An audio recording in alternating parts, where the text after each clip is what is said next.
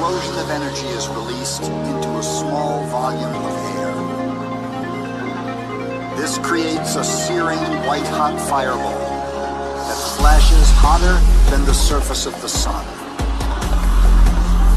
Gamma rays and neutrons from the breakup of uranium shoot outward as deadly, invisible radiation. As the fireball stops expanding, a wall of pressure, or blast wave, races out at more than 700 miles per hour.